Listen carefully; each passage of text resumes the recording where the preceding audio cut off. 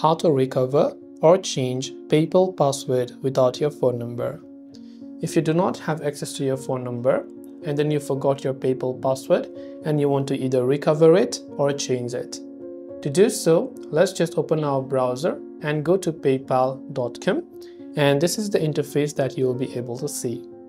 There you can see the option called login, so tap on that login button. On the next page, normally if you had saved your PayPal account to your passkey like your Google Password Manager or iCloud's Password Manager, you'll be able to enter your biometric like your fingerprint or your Face ID to easily log into your account. But if you didn't do that, you can tap on this enter password button right here and you can enter your lock screen passcode as well. So these are a couple of ways that you can do. Otherwise, what you can do is you can enter your password manually, but you forgot your password.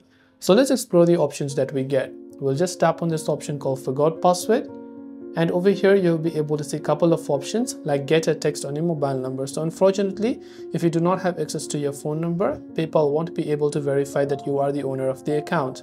Now to solve this, we have to contact PayPal. So scroll down and look for this option that says contact us at the very bottom and just tap on it.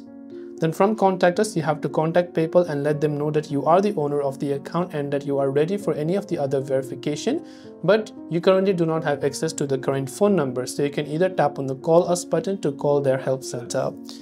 Hope this video helped you out. If it did help you, do make sure to leave a like and subscribe to our channel. As always, thank you for watching and see you soon in our next video.